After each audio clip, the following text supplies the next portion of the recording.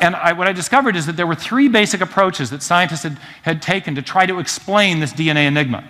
And the first was just the kind of the raw bootstrap, you know, seat of the pants. Let's try it by chance. And there was a famous French scientist who was a colleague of Francis Crick's, Jacques Monod, and he wrote a book called Chance and Necessity. And he said that the basic job of the scientist is to explain everything by reference to chance, random variations, random processes, or necessity, by which he meant natural laws. If I drop a wallet here and it falls to the ground, we'll say that that happened because of the law of gravity, and scientists will say that, therefore, that happened by necessity. It was lawful. It had to happen that way. And Monod basically said that's what scientists should do. We should explain things by chance and necessity.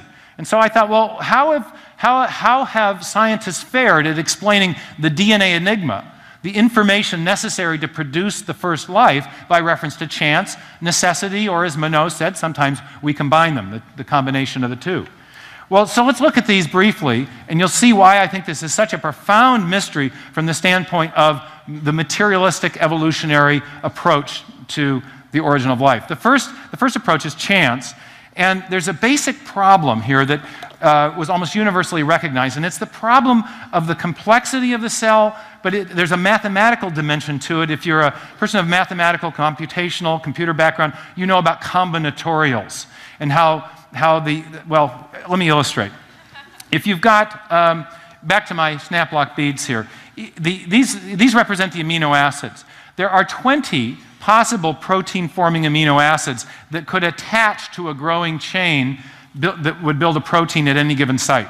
So if you have just two amino acids linking together, how many possible combinations are there? I heard a couple of math guys say 400, and that's right. Our intuition is always, it's 20 plus 20, right? But no, if you think that each one can combine with 20 others, and there are 20 possibilities at each site, it's actually 20 times 20. Now let's go and let's just say, let's add another amino acid to the chain. Now how many possibilities are there? Man, this is a smart audience. Okay, okay. I was still starting to rev up the mental math, you know. Okay, so now a fourth, what do we get? 160,000, right? Okay, and on. What's happening to these numbers? Are they building just, are they going up in an additive fashion or a geometric or exponential fashion? Okay, exponential. Now, I'm going to look really smart because I already figured this out.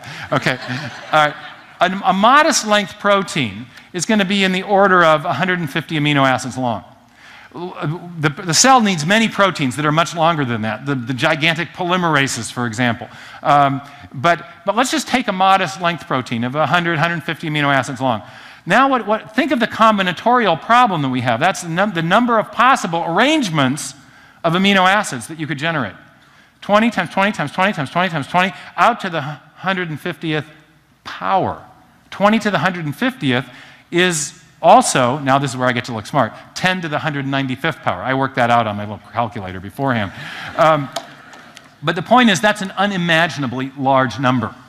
Now, you can quibble about that, and you can notice that there's more than just one functional protein, and that's correct. So that adjusts the numbers downward.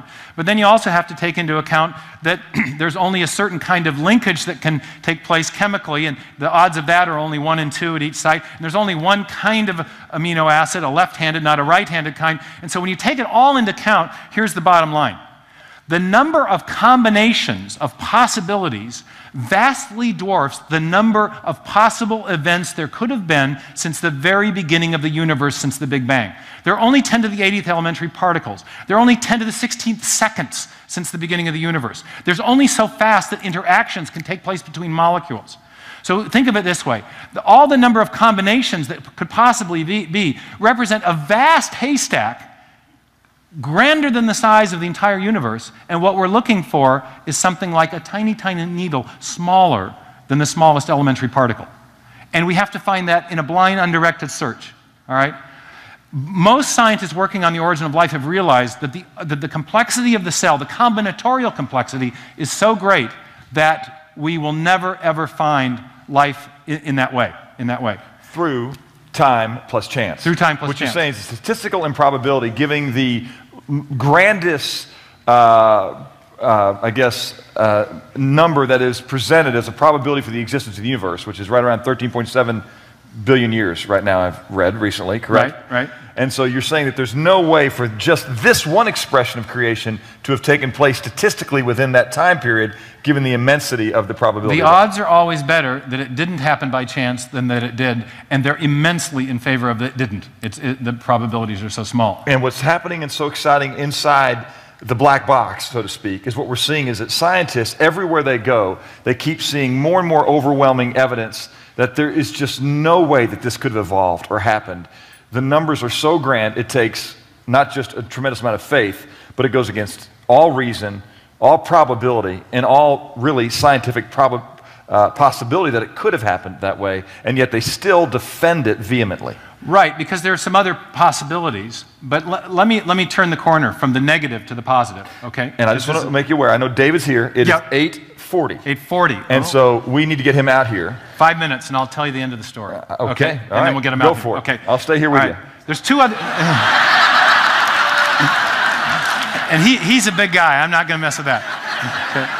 Let me turn there are other possible purely naturalistic approaches. In my studies, I found them equally inadequate. And if you want to know why, there's a big fat book that we're advertising in the back that's going to be out in June called Signature in the Cell. But I want to tell you the positive side of the story, and this will segue to David, okay?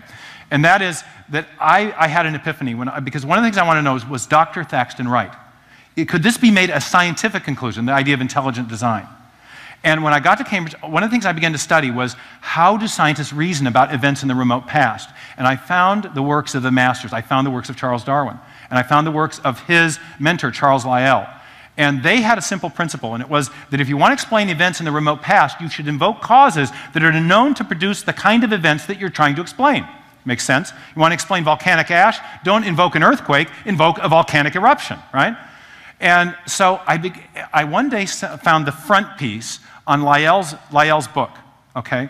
And this is what it had this amazing subtitle, and it put the light on for me. It said, principles of geology being an attempt to explain the former changes of the Earth's surface by reference to causes now in operation. That's how we got to go about things. We try to explain things by reference to causes that we know can produce the effects in question. And I asked myself a simple question. What is the cause now in operation for the production of digital code? What is the cause now in operation for the origin of information? I knew that chance, necessity, the combination of the two didn't work. I'd studied them carefully. Nobody disagreed with me, not even the good Professor Dawkins as late as last year. But there is a cause that we know can produce digital code. That cause is intelligence. We're doing it right now. I'm conveying information to you as maybe not an intelligent design, but at least some kind of mind is behind all this communication. Okay? So what I realized, oddly, was that Darwin's own method of reasoning, where we infer the cause which is known to produce the effect in question is the best explanation of the thing we're trying to explain, that his method actually revived the argument from design. The data were different, the conclusion is different, but using his method, which I honored and followed, I came to the conclusion that the best explanation of the digital code that's involved in life, the central feature of living systems, has to come from an intelligence. And that is the basis, not of just a critique of evolutionary ideas about the origin of life, but a positive case for intelligent design based on an established scientific method of reasoning, in fact, Darwin's own method. That's my story. Wonderful. All right.